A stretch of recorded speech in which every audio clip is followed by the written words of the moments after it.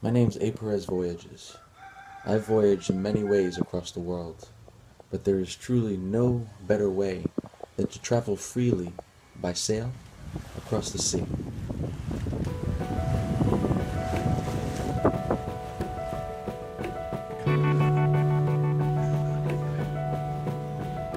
It's been a dream of mine, and that is traveling by boat, traveling by sail, finding someone who needs space, extra crew to help on the boat, and be able to cross from one island to the next.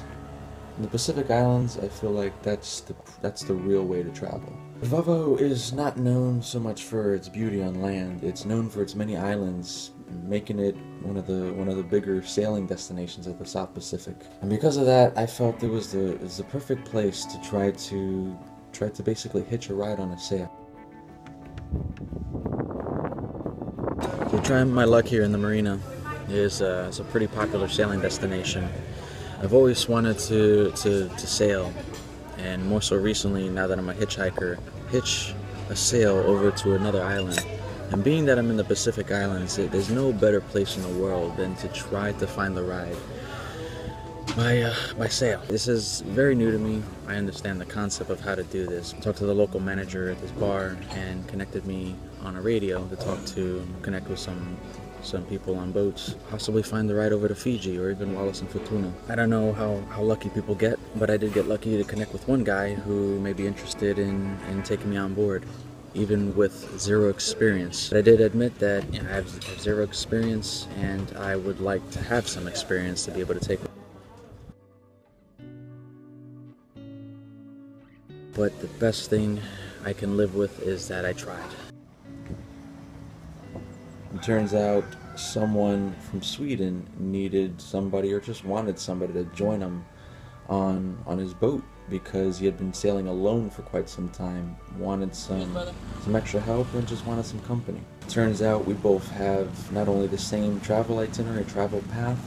He was going to go to New Zealand, but he was looking to go to Fiji and some island countries in the north, which is where I'm going. We met, we decided that we were compatible travel partners, and the next day I went on his boat to see the boat and to also try to help out as best as possible. We had some issues with the injector. We diagnosed it was a chipped injector, fixed that, and did some other things to help out to prepare for the journey. We both fixed everything that we needed. Yesterday, I met up with him to set the course, and it's official. I am about to embark on my first sail on this voyage. Today is the last day in Tonga. I've been here 4 weeks, and today is the day I leave Tonga by sail off to Fiji. I'm excited to share this journey. These are my experiences, and I'm ready to go. I'm ready to do this and be a true voyager.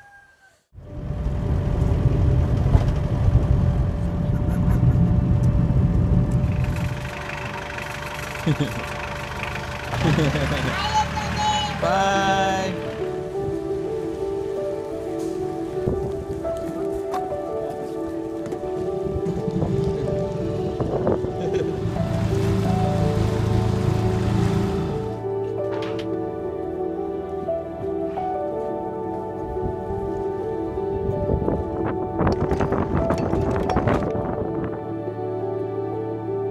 Ready to set sail, Fiji bound. Cheers! Skål! Olfato.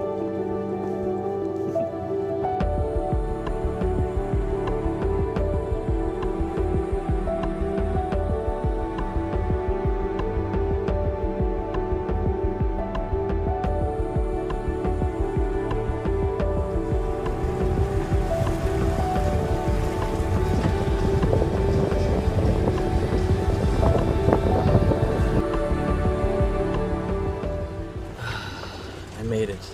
My first sailing journey on this entire voyage. Leaving Tonga was emotional. Spent a month in the country and enjoyed the friendliness of the people, but was ready to embark on a new journey and enjoy my first sail of my life.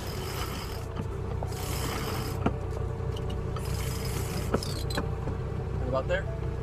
It's kind of hard to document as I don't exactly have a waterproof case, as well as pay attention to navigate and doing things on the boat. I navigated the motor outside of Vava'u Harbor. I had to hop on the GPS into the coordinates of the waypoints to Fiji to be able to be on track and navigate smoothly over to Fiji.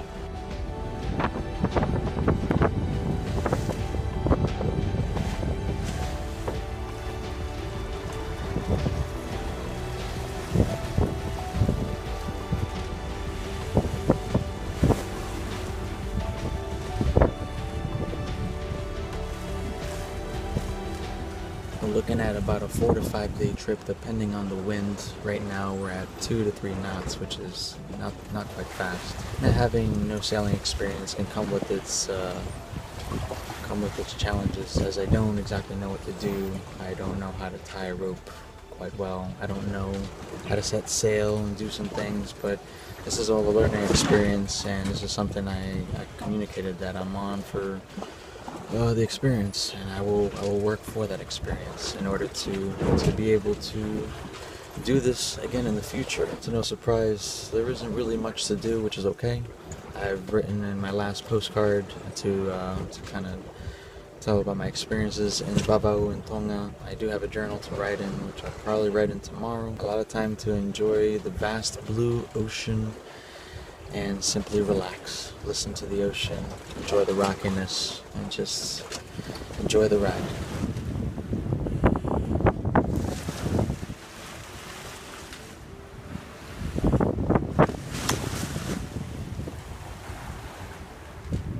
Captain and I getting along very well. I'm getting familiarized around the boat, getting familiarized around the kitchen so I could start making coffee and trying to cook, try to take turns.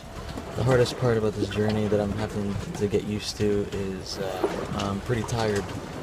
With 2 people on a boat, it's best to take turns resting, to keep a lookout for boats and for squalls at night. Just look out for any dangers that may be out at sea. This is my first night, so it was like 2 hours sleep, 2 hours on, 2 hours sleep.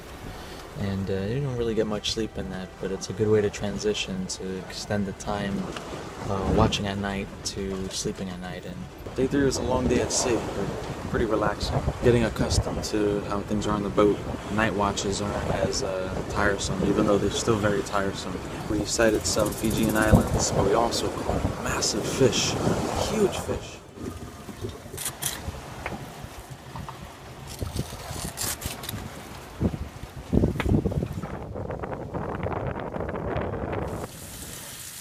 Day 4 is a bit more cloudy, a bit more rough seas, but we're starting to enter the Fijian island group. Starting to see more islands, about to turn our course towards the main island, Fiji 11. I'm starting to feel a bit gritty, a bit dirty from all the salt and the sweat, so I'm kind of overdue for a shower at sea.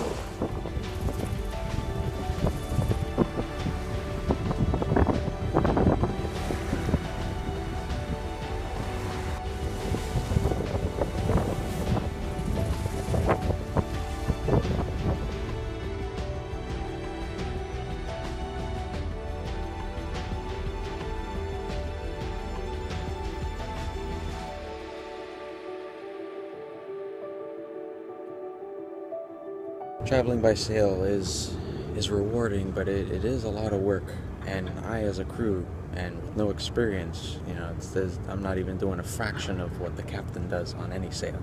But the things that I do, making sure everything's well maintained, the proper sail, the tying the ropes properly, enough food on board to last us until the next port. I mean, the list goes on. We're here in Suva, Fiji. This is the first port of many across Fiji. I think the hardest part about sailing is finding the means to sleep and get a good night's rest, just simply rest, period. I can't imagine being just one person where you have to keep watch at night. You sleep for about 20-25 minutes and have to keep a lookout for boats and squalls and bad weather. But even so, with the rocky motion of the boat, I didn't find myself sleeping very much. Besides sleep, I think the next hard part is using the toilet while the boat is rocking. And I'm not talking about peeing, I'm talking about While some sails, they do have a shower, this boat doesn't. It's no different than me camping, getting some fresh water or water from a bottle and doing a quick wipe. Besides all that, there's nothing more freeing in travel than being on a sailboat and just going with the wind. There really isn't much to do on board, which means you have all the means to simply kick back, reflect on the past, embrace the present, and prepare for the future, which is where you're going to be going next with the boat. That's my first sail experience. I hope this is an inspiration for you to get on a boat and do the same as I'm doing, because this is a true definition of a voyage. Happy sailing.